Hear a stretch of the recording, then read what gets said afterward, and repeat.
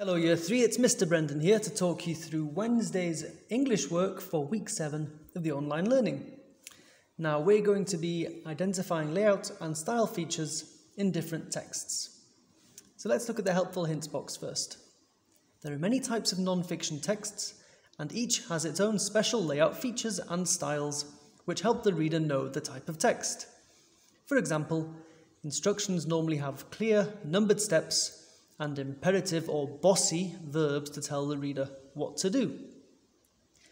So in this text task, you are going to fill in a table like this. Okay, you'll need to do that on a separate piece of paper.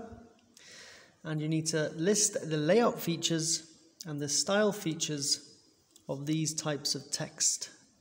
Now, before we do that, I'm going to remind you of some of the features of the texts. So subheadings, pictures, bullet points, of which we have some here. It might be written in the first person, for example, I, we. There might be short, clear sentences. So hopefully you've got a few ideas and they've helped you to remember some other ones as well. So the first one they've done is contents page, and they've told that the layout features are that is at the front of the book, has page numbers, titles of pages, and contents written at the top of the page. And the style features, headings only, no additional text. Let's look at the second one, the report text. So they've showed us the style features, technical words, paragraphs, varied sentence beginnings, facts not opinions. Now what else might you see in a report text? Have a think.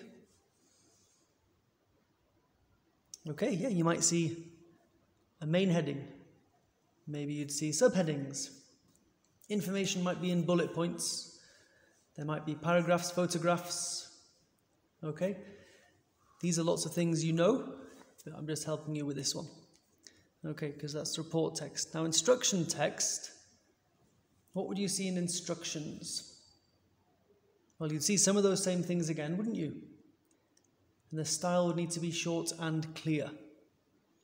Now have a think, remember what you can, and some of the layout features and style features will feature in more than one type of text.